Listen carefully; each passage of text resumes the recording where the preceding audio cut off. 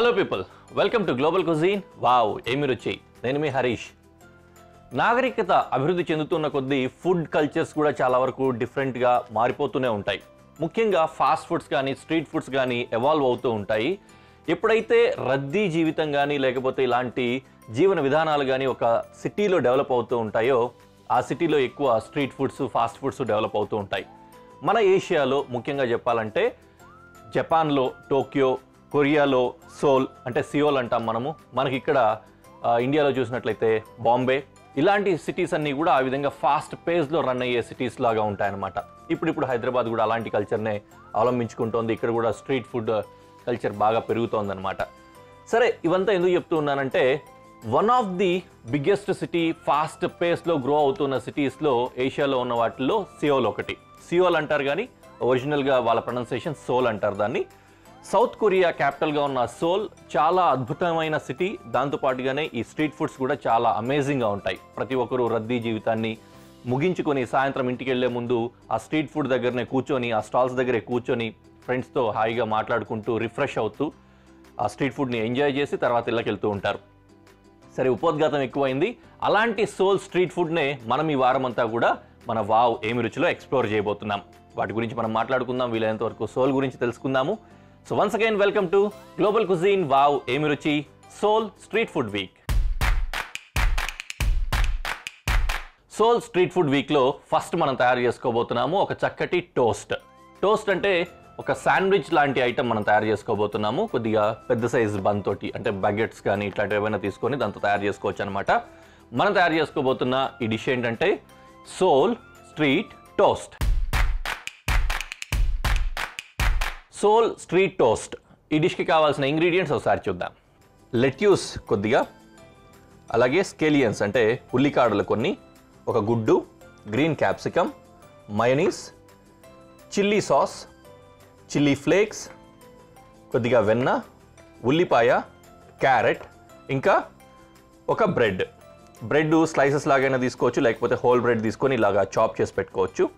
So ఇవి whole ingredients అనమాట. పని మొదలు పెట్టేసుకుందాం. ఫస్ట్ ఏం చేద్దామంటే ఫస్ట్ చాపింగ్. సాలడ్ కోసం కావాలి కాబట్టి ఆనియన్ని చాప్ చేసుకుంటున్నాను. అది కూడా సాలడ్ స్లైస్ అంటాం కదా, ఆ టైప్లో స్లైస్ చేసుకుంటున్నాను. హోల్ ఆనియన్ అవసరం లేదు, ఎక్కువ అవుతుంది, అందుకని సగం వాడుకుంటున్నాను.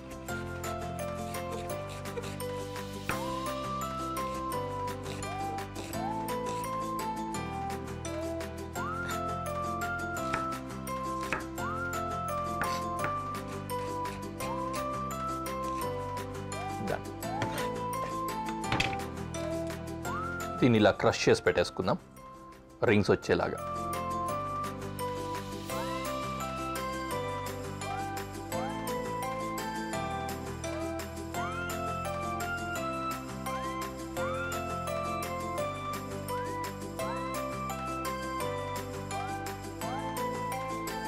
అండ్ దెన్ క్యారెట్ స్లైస్ చేసుకుందాం.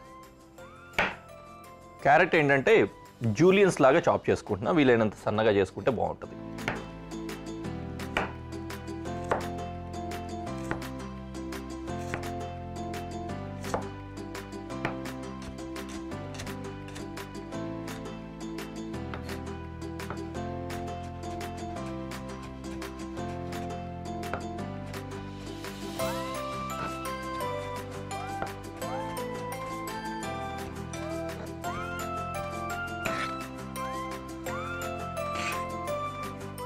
Like this.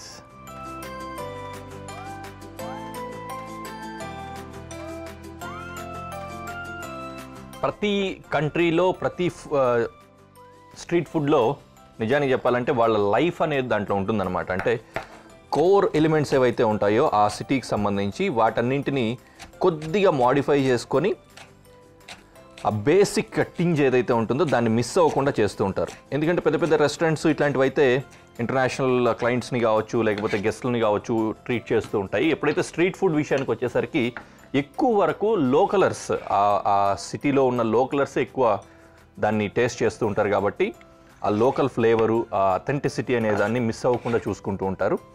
వాటిలోనే కొద్దిగా చేంజెస్ వస్తూ ఉంటాయి అన్నమాట. ఈ సోల్లో కూడా అంతే. వాళ్ళ లోకల్ బాగా ఇష్టపడే ఫుడ్స్ ఏవైతే ఉంటాయో దానికి సంబంధించి చేస్తూ ఉంటారు.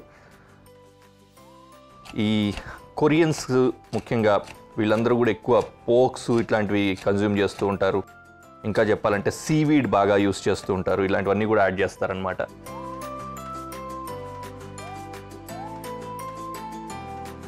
Yes, capsicum, green bell peppers ఈ విధంగా చాప్ చేసుకున్నాను.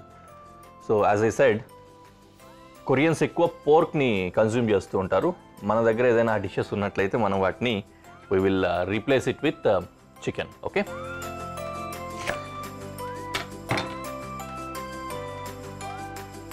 ఐస్బర్గ్ లెట్యూస్ మనం యూస్ చేస్తుంది ఇది. దీన్ని ష్రెడ్ చేసుకుంటున్నాం.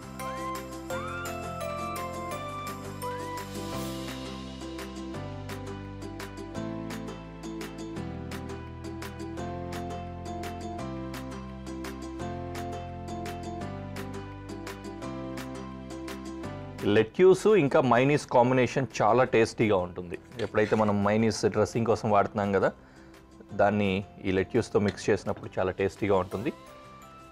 కొద్దిపాటి క్రిస్పీనెస్ అంటాం కదా, అది కూడా యాడ్ అవుతుంది అన్నమాట దీంతో. Chopping almost done. సో ఒకవైపు ఆమ్లెట్ వేసుకుందాం, అలాగే ఇంకోవైపు బ్రెడ్ని టోస్ట్ చేసుకుందాం.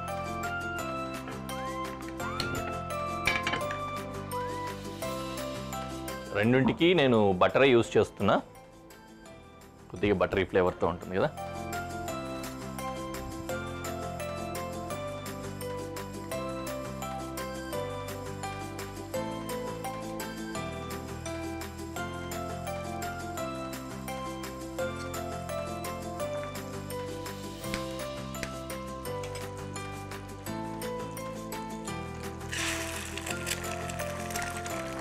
ఎగ్ గుడ్డు కొట్టుకొని దీన్ని కొద్దిగా సీజన్ చేసుకుందాం.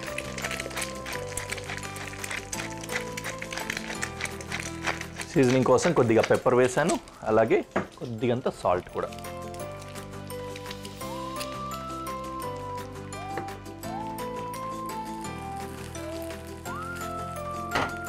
ఓకే, బ్రెడ్నేమో కొద్దిగా బటర్లో అలా టచ్ చేసుకొని కాల్చుకున్నాం.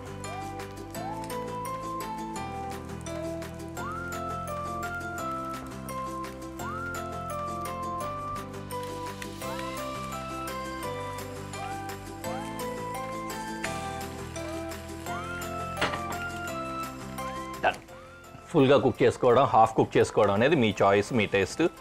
కొద్దిగా సెమీగా లూజ్గా ఉంటేనే బాగుంటుంది గుడ్డు. దీనికి బాగా కుక్ చేసుకున్నట్లయితే హార్డ్ అయిపోయినప్పుడు బాగోదు అనమాట ఆమ్లెట్. సో అది కేర్ తీసుకొని కుక్ చేసుకోండి.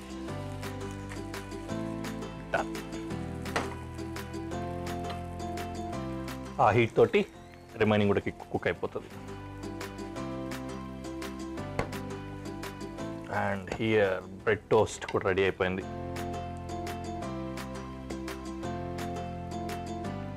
బాగుంది కదా, గోల్డెన్ బ్రౌన్లో.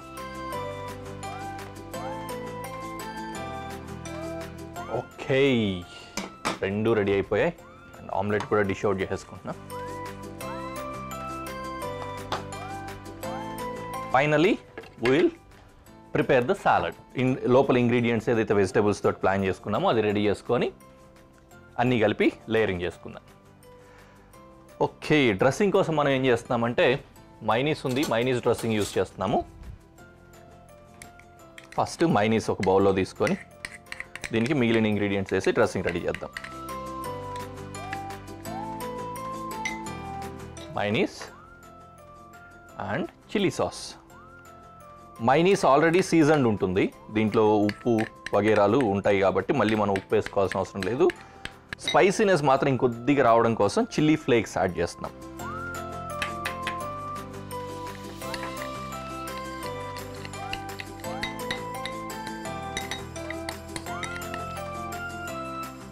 ఓకే, డ్రెస్సింగ్ రెడీ అయిపోయింది. ఇప్పుడు ఏం చేద్దామంటే ఒక్కొక్క వెజిటేబుల్ ఇందులో వేసుకొని రెడీ చేసుకుందాం. ఆనియన్స్ వేసాం, అలాగే గ్రీన్ బెల్ పెప్పర్స్,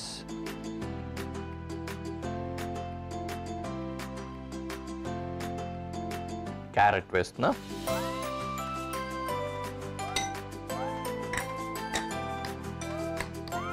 యూజువల్గా ఏం చేస్తామంటే సాలడ్స్ కానీ ఇట్లాంటి శాండ్విచ్ లాగా తయారు చేసుకునేటప్పుడు ఈ డ్రెస్సింగ్ కోసం మనం కలిపాం కదా, ఇలాగే బ్రెడ్ స్ప్రెడ్ ఒకటి రెడీ చేసుకుంటాం. ఆ బ్రెడ్ స్ప్రెడ్ని బ్రెడ్కి రెండు వైపులా అప్లై చేసేసుకొని మధ్యలో వెజిటేబుల్స్ పెట్టి క్లోజ్ చేస్తాం శాండ్విచ్కి. ఇది కొద్దిగా డిఫరెంట్గా ఉంటుంది. ఇదేం చేస్తామంటే మొత్తం ఆ డ్రెస్సింగ్ ఏదైతే ఉంటుందో దాన్ని బ్రెడ్ స్ప్రెడ్ లాగా కాకుండా డ్రెస్సింగ్ లాగానే యూస్ చేసుకొని వెజిటేబుల్స్కి మిక్స్ చేసి పెట్టేస్తాం అన్నమాట. అలాగే స్కేలియన్స్ కట్ చేసుకున్నాం కదా ఉల్లికాడలు, అది కూడా వేస్తున్నాం.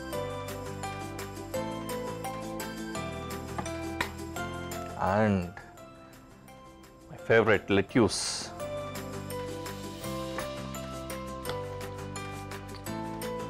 ఆరోగ్యమంతా ఈ బౌల్లోనే ఉంది అన్నట్టుంది కదా. అసలు ఇలాంటి ఫుడ్ తింటే గొడవే ఉండదండి. మైనీస్ ఒక్కటి లైట్గా fat content, but still okay, we can afford it.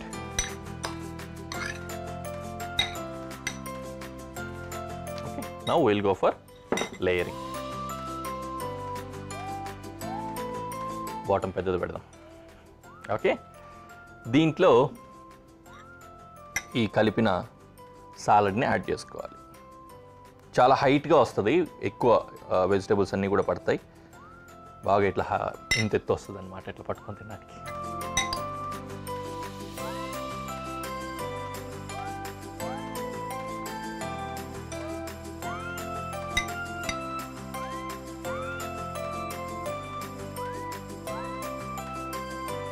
Okay,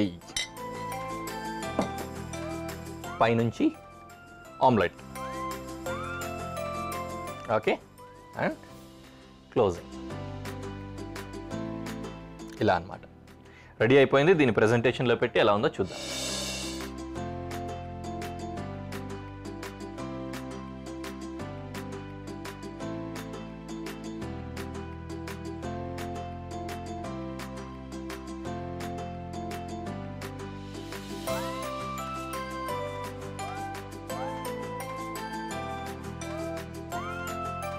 మొత్తం తీసి నోట్లో పెట్టేసుకోవడం నాకు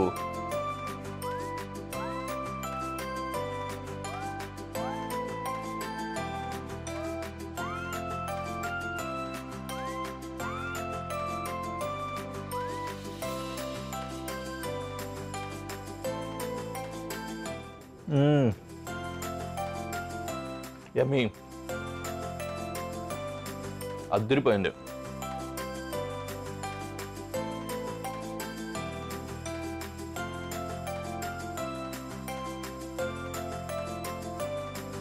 చాలా బాగుంది. మీరు కూడా ట్రై చేయండి, ఖచ్చితంగా తయారు చేసుకొని తిని ఎంజాయ్ చేయండి. నేను ఇది తినేసి నెక్స్ట్ డిష్ కోసం ఇంగ్రీడియంట్స్ సెట్ చేసుకొని కనిపిస్తాను. ఇంగ్రీడియంట్స్ రెడీ అయిపోయాయి. ఇప్పుడు మనం తయారు చేసుకోబోతోంది ఒక మంచి వెజిటేరియన్ స్నాక్ ఐటమ్. పొటాటోస్తో తయారు చేసుకుంటాము. ఈ పొటాటోస్ ఏంటంటే బ్రైజ్డ్ పొటాటో స్టైల్లో వస్తుంది.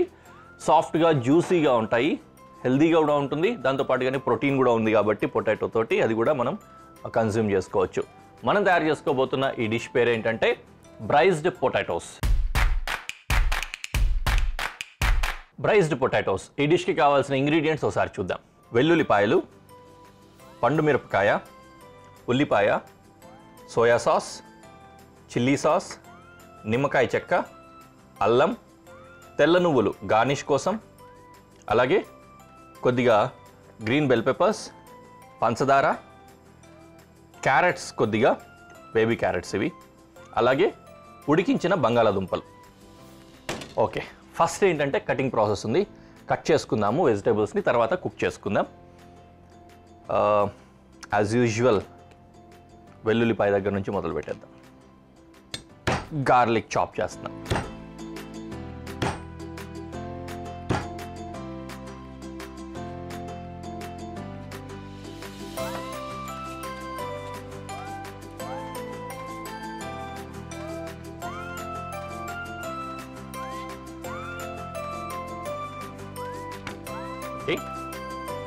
తర్వాత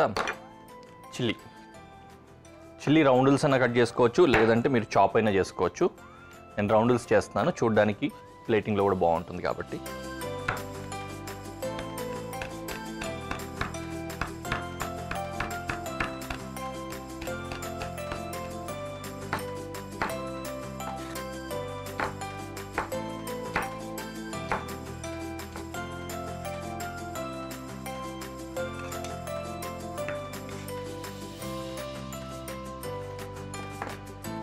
దేర్ ఇట్ ఈస్. ఆనియన్ పెద్ద పెద్ద ముక్కలు, కానీ స్నాక్ ఐటమ్ లాగా చేస్తున్నాం కాబట్టి చిన్న చిన్నగా ఏం కట్ చేయట్లేదు, అన్నీ ఇలాగా వదిలేస్తున్నాము, పెద్ద ముక్కలాగా అలా ఉండిపోతాయి అన్నమాట. తర్వాత ఎలాగో ఆనియన్ ఆయిల్లో వేసిన తర్వాత విడిపోతుంది కాబట్టి మనకు రేకల్లాగా కూడా వచ్చేస్తుంది, సరిపోతుంది అన్నమాట.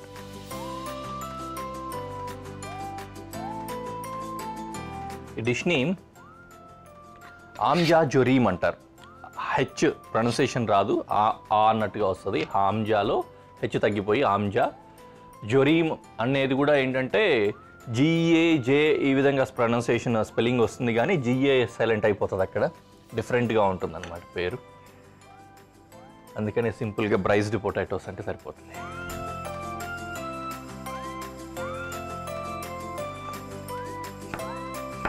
సో జింజర్ చాప్ చేసుకుంటున్నా ఇక్కడ.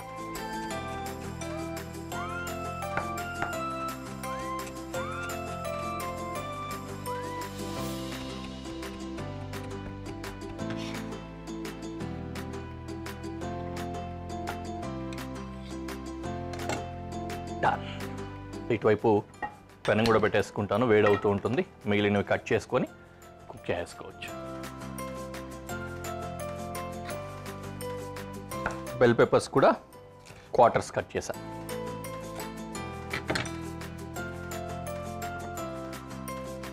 అండ్ పొటాటోస్ మనకు అలాగే తినడం పెద్దగా అలవాటు ఉండదు మన వైపు. అక్కడ వాళ్ళు కనుక అయితే ఈ హోల్ పొటాటో ఈ సైజు ఉంది కదా, ఈ సైజు ఇలాగే వాడేస్తారు. ఇంత సైజు ముక్కలు వాడతారు. పెద్ద పొటాటో ఉంటే ఈ సైజులోకి, మనం కొద్దిగా చిన్నది చేసుకుంటున్నాం.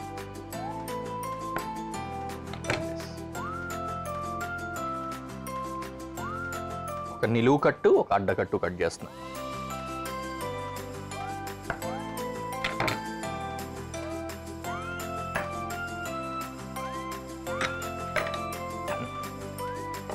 అమ్మయ్య, మొత్తం అంతా కటింగ్స్ అయిపోయాయి.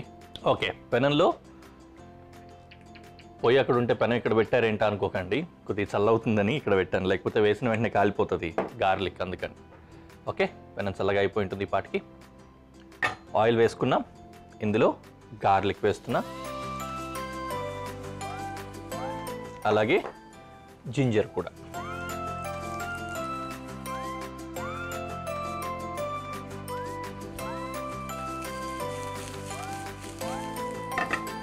And then onion.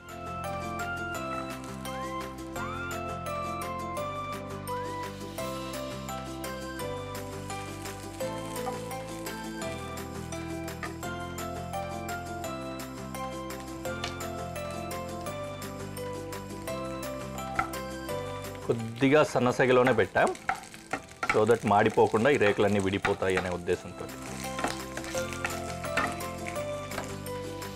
Okay, and chilli, red chilli వేసాను.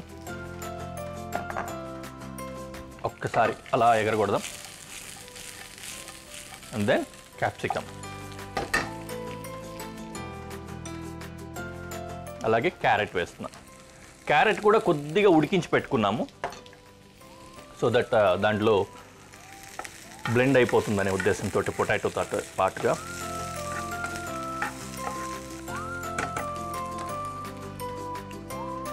షుగర్,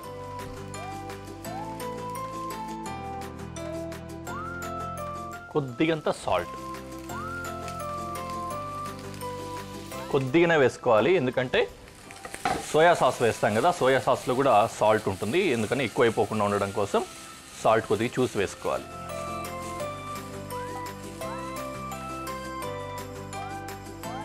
తర్వాత సీజనింగ్ మోడ్లోకి వెళ్ళిపోయాం ఎలాగో కాబట్టి సాస్ వేస్తున్నాం. చిల్లీ సాస్ ఇది కారం కోసం. సో చిల్లీ సాస్ వేసాము, రెడ్ చిల్లీస్ కూడా వేసాం కాబట్టి కారం సరిపోతుంది, మళ్ళీ పెప్పర్ లాంటివి ఏం వాడాల్సిన అవసరం లేదు. దెన్ సోయా సాస్,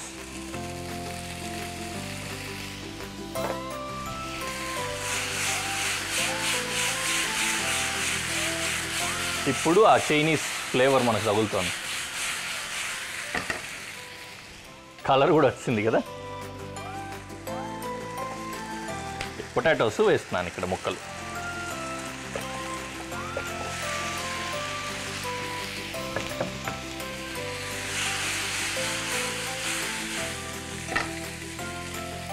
ఫైనల్ స్టేజ్కి వచ్చేసాం. ఇందులో ఒక కప్పుడు వాటర్ వేసుకోవాలి. ఒక కప్ అంటే ఈ కప్ కాదు, కొద్దిగా ఎక్కువే పడుతుంది. 2-3 కప్పులు వేసాను దీంతో, 2 కప్పుల వరకు. ఇదేంటంటే జ్యూసీగా ఉండదు, కాకపోతే తడిగా ఉంటుంది అన్నమాట, వెట్టీగా ఉంటుంది. ఓకే, ఈ వాటర్ ఇప్పుడు దగ్గరకు వచ్చేంత వరకు అలా వేడి చేసుకుంటే సరిపోతుంది. తర్వాత డిష్ అవుట్ చేసేసుకోవచ్చు.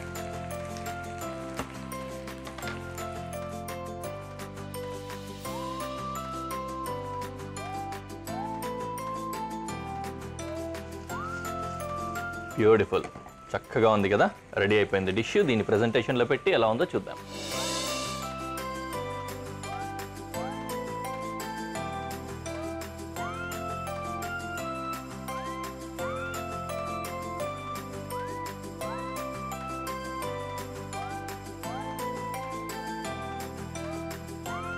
పొగలు కక్కుతూ చాలా బాగుంది కదా.